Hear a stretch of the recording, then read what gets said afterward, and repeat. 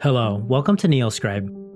I've been excited about the idea of a Mars colony since I was in high school, but for the longest time my conception of Mars was limited. I knew about some of the well-known features along with the rovers and landers that were somewhere on the surface, and as I took time to study the planet more in depth, my excitement grew to fascination. So today we're going to start making sense of Mars, or at least build a foundation to build on. First, let's get a sense of scale of the features that we're looking at. This is how the United States would fit on Mars. Let your brain register this image for a moment. Since Mars doesn't have oceans or vegetation, this is actually a poor map to study the planet. My favorite way to study Mars is with this elevation map because it highlights all of the planet's amazing features.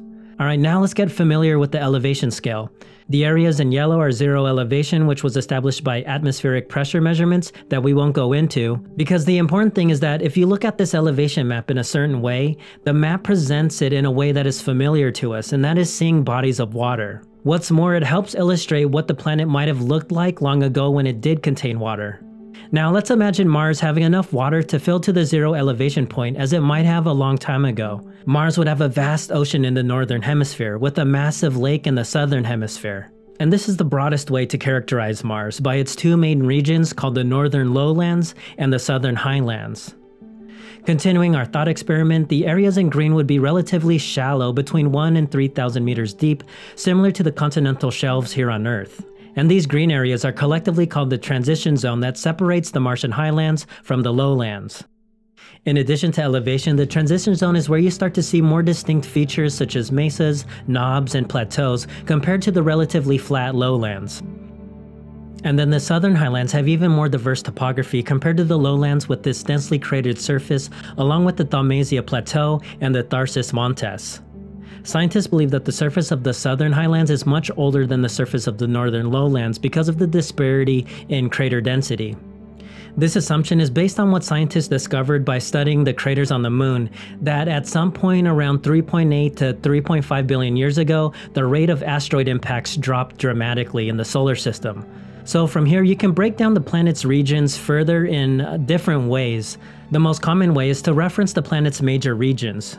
We're going to cover these regions in great detail next episode, but today we're going to focus on the Mars quadrangles called Mars charts, or simply MC. The charts were established by the US Geological Survey and split Mars into 30 regions. Now these Mars charts were established for the purpose of making maps, but I think it's the perfect way to start learning about the planet because it's organized and it's precisely defined. The numbering of the charts begins at MC1 at the North Pole and works its way south and then from west to east, ending with MC30 at the South Pole.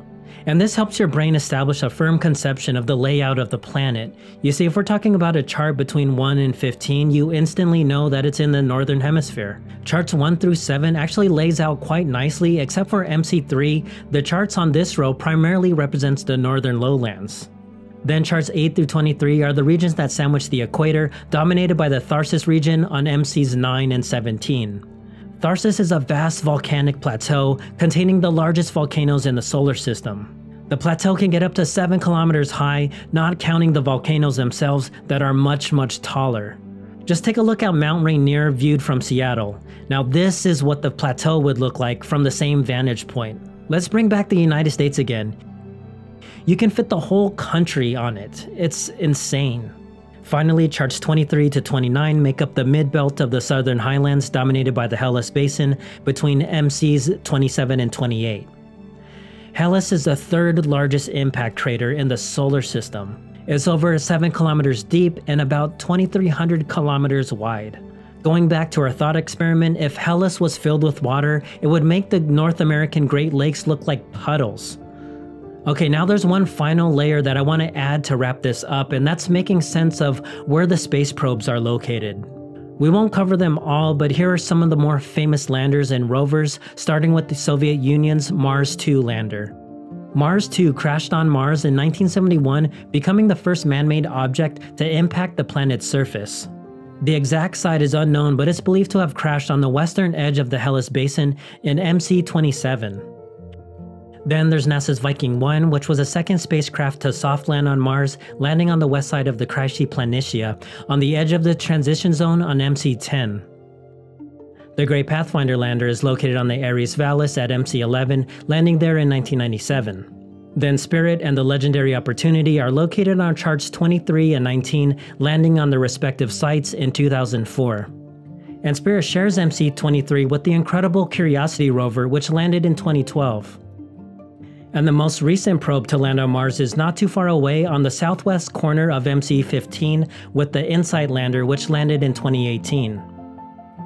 And if everything goes according to plan, the Perseverance rover will land on MC13 on the Jezero crater on the western edge of the Isidis Basin in February 2021. And with that, I hope you now have a more robust conception of Mars than you did before, and I hope you build off this and continue to make sense of our fantastic planetary neighbor.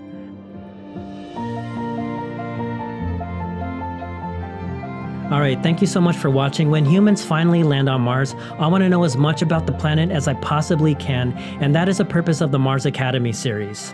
And I hope that you continue this journey with me. I'm so excited to build off what we covered today. For episode 2, we're going to explore Mars's significant regions in finer detail. And next week's video will be episode 2 of the Automation Age, and I hope you check that out as well. Alright, that's all I have for now. I hope you enjoyed your journey. If you did, please leave a like and subscribe. I am NeoScribe, and I'll see you on the next journey.